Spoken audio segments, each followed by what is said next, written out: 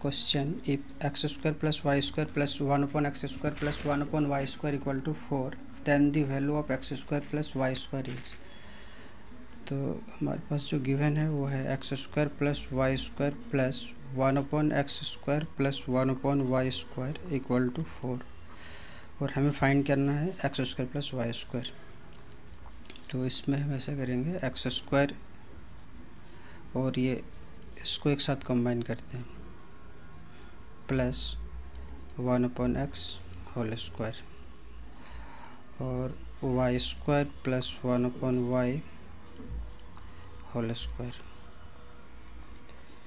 और इन दोनों में हम आइडेंटिटी यूज करेंगे ए प्लस बी होल स्क्वायर की।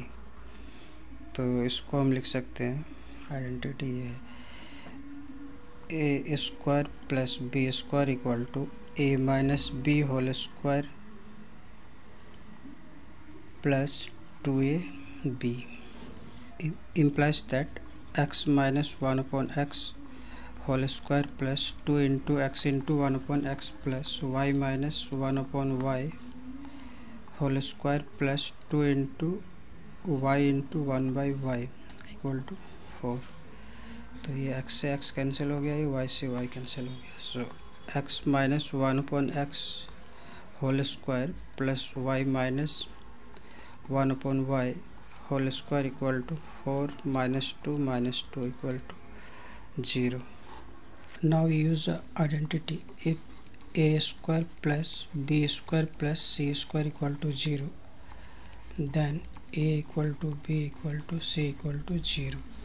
So therefore x minus 1 upon x equal to 0, comma y minus 1 upon y equal to 0। So x square minus 1 upon x equal to 0, so x square minus 1 equal to 0, then x equal to 1, and similarly y equal to 1। So therefore x square plus y square is equal to 1 square plus 1 square, so 2 answer। So option C is the correct answer।